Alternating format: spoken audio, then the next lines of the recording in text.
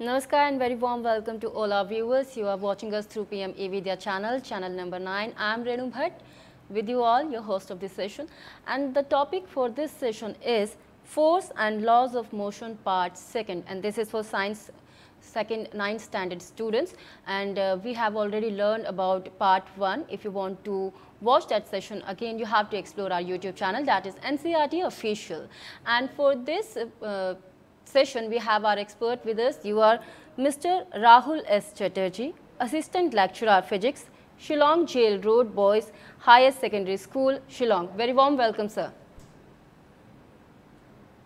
And dear viewers, if you have any question or queries related to this particular topic, force and laws of motion part 2nd, feel free to contact us. You can call us on our telephone number, that is 8800-440-559, or you can drop a mail also on dth.class9@ciet.nic.in. Or let's move towards our expert. And sir, we have already learned about part 1. We would like to know about, in brief, about part 1 and what you have the content for this session. Please tell our learners. Right, that is exactly the way I have arranged the lesson. We will have a quick recapitulation of what we did in part 1 of the lesson, and then I will take it on from there and show the continuity of the lesson and develop the this portion of the lesson, today's lesson. Of course, this will not be the end of the lesson. We will still have another part, part 3, coming in the future. So students who are, looking forward to learning this chapter from these videos, this particular lesson will have at least 3 parts in total. Sure, sir. So let's quickly begin the session now. Right, okay. Thank you so much. So, as I was saying, we will start off with a quick recapitulation. And so, what is the first thing that we did in the first class? We discussed about what a force is. And finally, after a lot of discussion and looking at what a force does or intends to do, we came up with this definition for a force. And we said, force is that agent which changes or tends to change. This part is important. Changes or tends to change the state of rest or the state of uniform motion of a body or its shape. So these are the different things that a force can do, or at least tries to do.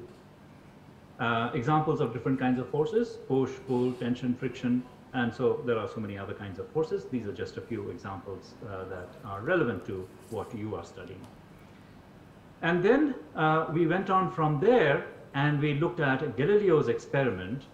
And in Galileo's experiment, we discussed how Galileo took these curved surfaces, highly polished curved surfaces, and took a very polished sphere and dropped the sphere along this curved surface. And what he noticed was each time the curved the sphere rose up on the other side to the same level.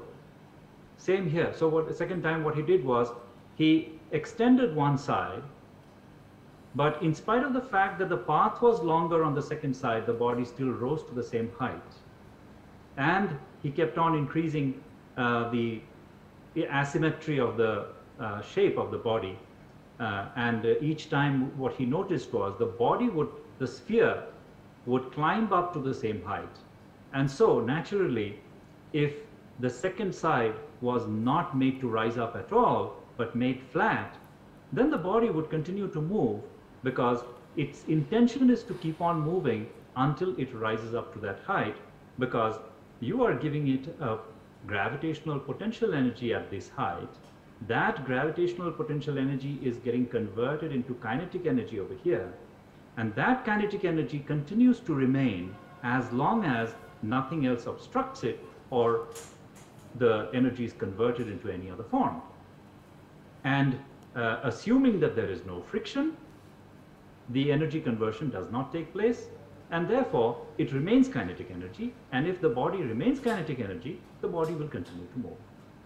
Now this was a very, very important experiment, because before Galileo, the belief was that, and the understanding was that, a body would require a constant force to be applied if it was to be constantly in motion. But today, that's not what we believe. These experiments of Galileo have clearly shown that a body in motion will continue to remain in motion with constant velocity in a straight line, and a body at rest will continue to remain at rest. So that's the law that we study today. And Galileo's contribution was hugely important in getting that. So to summarize, we learned in the previous class that to move a body and to set it into motion, we need to apply a force. Or to stop a moving body, we need to apply a force. Also, to change the direction of motion of a body, we need to apply a force. And then we came to the first law of motion, and we took its statement, and we said every body continues in its state of rest or of uniform motion in a straight line until and unless an externally impressed force compels it to change. And I told you externally impressed means a force that is applied from outside. To impress means to apply. Externally means from outside the system. Internal forces will never make any change on the body. Right. So this is as much as we had learned in the first lesson. Now let's take it forward from there. Now the first law of motion is a qualitative law. It only tells us, you just saw the law, so it only tells us what we have to do if we want to change the motion of a body. So it tells us that we have to apply a force. If a body is at rest, you want to change that state of rest into a state of motion, you have to apply a force. If the body is already in motion, you want to change that motion faster or slower, or you want to change its direction, you still have to apply a force. But it does not tell you how much force to apply to bring about how much change. That is the problem with this law. So this is only a qualitative law. We want a quantitative law. We want a law which tells us how much force is to be applied to bring about how much change. Otherwise, we cannot do numericals. We cannot measure anything. And physics is all about measurements. And so we need a quantitative law. But before we really go into discussing the quantitative law, there are a few other important things that we need to understand. First, let's understand this concept of inertia and mass and how they're connected. So here is this experiment that all of you can do at home. I have a tumbler, and on this tumbler I have a card, like a postcard or a greetings card. You just tear off one part of it, place it there, and on top of the card you place a coin. Now what we do is we flick the card, and the moment we flick the card goes flying off and the coin would fall into the tumbler, right? The coin never goes away with the card. Now let's look at an animation of this. So there you are. We flicked the card and the card went off flying, but the coin fell into the tumbler. Now if we go back, what we notice is we have set the card into motion, but the coin remains at rest. And so since there is no support, there is no object on which it was being supported, that object has moved away, it falls into the tumbler, right? Okay, keep that observation aside. Now I'm going to repeat this experiment with a different coin. Let's say I put a much heavier coin now, okay? So this is the first time we do it with a light coin, and this time let's do it with a much heavier coin. If I'm going to do it with the heavier coin, obviously the force required to be applied over here to flick the card will be much higher. The force required will be greater. So otherwise everything else remains the same. You will see the card fall off, the flick off, and so it will move away, and the coin will again fall into the tumbler. All that will remain the same. But what we are trying to experience over here is that if this mass of the coin that is on the card, if that mass is larger, then the force required to flick the card off is also greater. That is what we are trying to say. So force required to flick the card F2 in this case is greater, F2 is greater than F1 because mass of the coin M2 is greater than mass of the coin M1. Okay? So keep this idea in your head. We will look at a few more animations, a few more experiments, and then make some conclusions. So we have a massive body here like a boulder. And imagine you're King Kong or really, really strong and you could move this. Of course, a large force would be required to move this heavy body from its position.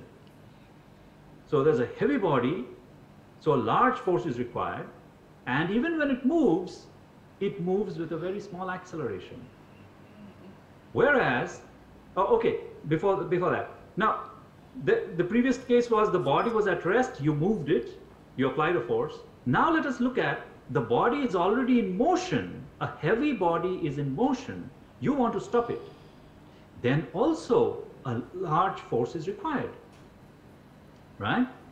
To stop a heavy body, a very large force is required. In comparison, look at this lighter body. So a lighter body is in motion, a small force is required to stop it. Okay? Now all this time, what we did was, we varied the mass of the body, and so the force required was different. This time what we're going to do is, we keep the mass of the body fixed, and we apply different amounts of force to the body. Then what happens? So first, let's see, we apply a large force to this body, and so because it's a large force, the body goes shooting out. It's a light body, we applied a large force, and you see that the body goes shooting out. But if we apply a small force to the same body, then it moves slowly. The acceleration is much lesser in the second case. Clearly you've seen that when a large force is applied, the change in velocity is very high. That means the acceleration is high. Whereas in the second case, when a small force is applied to the same mass, a small acceleration develops, right? So, what do we conclude then? We've seen a lot of animations, a lot of experiments. So what do we conclude? Heavier objects offer larger inertia. What is this inertia? We'll see that. Quantitatively, the inertia of an object is measured by its mass. That means, more the mass, greater is the inertia. And what is this inertia? Inertia is this tendency to remain doing what it is doing. Meaning to say, if it is at rest, the tendency to remain at rest, that is inertia. If it is already in motion, the tendency to remain in motion, that is inertia. Okay, so inertia could be of two types. Is there a problem? Thank you so much. So, quantitatively, as I was saying, the inertia of an object is measured by its mass. So, we thus relate inertia and mass in this manner. Inertia is the natural tendency of an object to resist change in its state of motion or of rest. The mass of an object is a measure of its inertia. So this is what I just mentioned a while back, that more the mass, greater is the inertia. Whether the inertia is of motion or the inertia is of rest, both ways. Okay, that's what the experiments also showed, that if you have a large mass at rest, you require a large force to move it. And if you have a large mass in motion, then also you require a large force to stop it, right? So mathematically, these ideas can be written this way, that the acceleration produced in a body is directly proportional to the force applied, keeping the mass constant. That's what we saw when we kept those two bodies of the same mass, but we applied two different forces on it, right? So we had the acceleration is directly proportional to the force applied. Okay? And we've also seen that the acceleration produced is inversely proportional to the mass of the body. That means the acceleration produced, of course, keeping force constant, by the way, if you keep force constant. So the acceleration produced will be larger if the mass is smaller. It's like, you know what? You have a toy car and you have a real bus.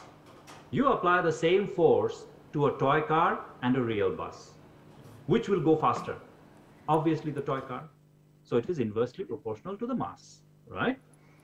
So that's what we are saying. Now, we've already seen that a heavy body that is already in motion requires a large force to stop its motion.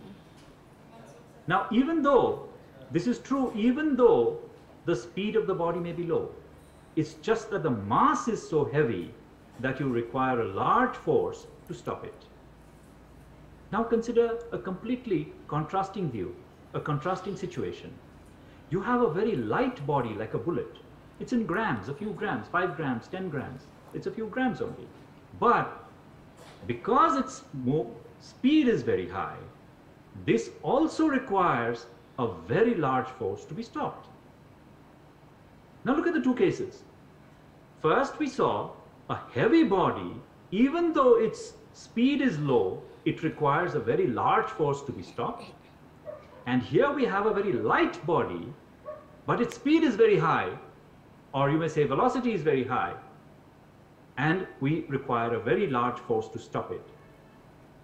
Both cases, we require a large force to stop it or to bring about any change. That means it is the combination of both that brings about any change in the motion, isn't it? Thus, the total force required to bring about any change in the motion of a body will be the product of the mass and the velocity of the body, because both quantities are important now. And this product is called the momentum. Its symbol is P, and P then is equal to mass into velocity. Okay? Then now we can have a look at Newton's second law. We are now in a position to look at Newton's second law.